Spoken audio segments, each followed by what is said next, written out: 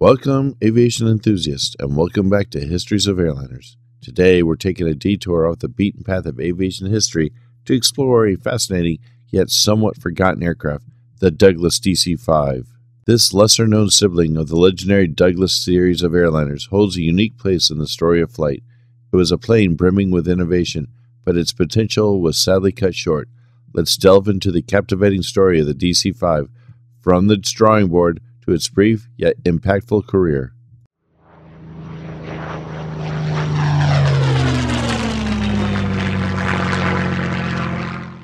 The late 1930s were a heady time for aviation. The Douglas DC-3, a revolutionary airliner, had just taken control of the skies, making air travel faster, more reliable, and accessible to the masses. Airlines were eager for more, but Douglas Aircraft wasn't content to rest on its laurels.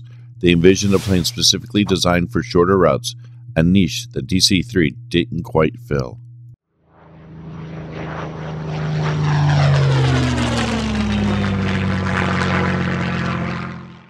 Enter the Douglas DC-5. This sleek, twin-engine aircraft took its first flight in 1939, offering comfortable seating for 16 to 22 passengers and boasting a choice of powerful engines. But what truly set the DC-5 apart was its design. It wasn't just another pretty plane, it was a trailblazer. With a design developed for the United States Army Air Force A-20 Havoc attack aircraft, the DC-5 was the first airliner to incorporate a shoulder-mounted wing. This innovative design offered pilots superior visibility and improved the aircraft's overall stability. But the DC-5 didn't stop there. It also pioneered the use of tricycle landing gear in commercial aviation.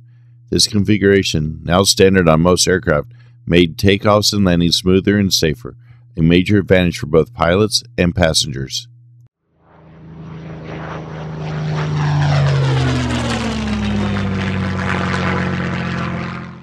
Unfortunately, the DC-5's future was destined for a harsh turn. Just as it was poised to take off into the commercial world, another kind of takeoff happened: the outbreak of World War II. Airlines slammed the brakes on new aircraft purchases, and resources shifted towards the war effort. As a result, a mere 5 civilian DC-5's ever saw commercial service. All 5 of these aircraft would eventually see military service during their careers. The prototype aircraft would, for a couple of years, be the personal aircraft of the founder of Boeing, William Boeing, until it was then sold to the United States Navy in 1942 and redesignated as an R-3D personnel transport. The first production aircraft was originally sold to KLM.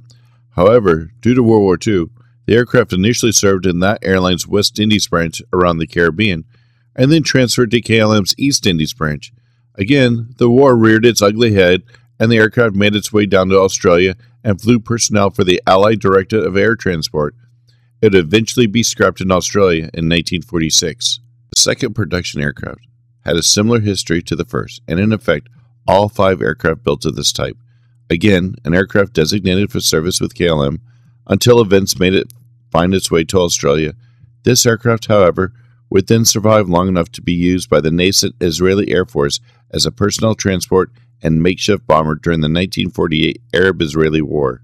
It would then be used as a training airframe for a technical school until it was scrapped in the 1960s. The third aircraft was in use in Australia by the Allied Directorate of Air Transport when it was damaged beyond repair by an Imperial Japanese air raid on Port Moresby in August of 1942.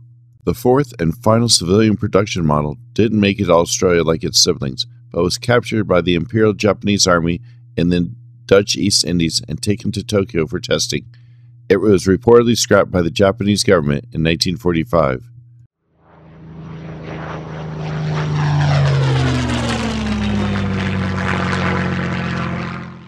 While civilian production came to a screeching halt, the DC-5's adaptability shone through.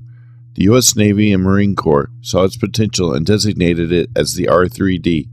This military variant served valiantly in various roles, including transporting troops and cargo, conducting reconnaissance missions, and even training pilots. The United States Navy bought 3 of this type that had been directly built as an R-3D. One of these aircraft was destroyed during the war, and the other 2 were scrapped at the war's end. The United States Marine Corps bought 4 of these type for personnel transport and as light paratrooper aircraft, with all examples being scrapped at war's end.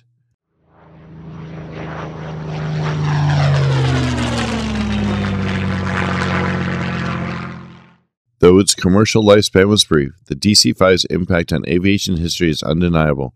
Its pioneering design features, the shoulder-mounted wing and tricycle landing gear, became the standard for future airliners.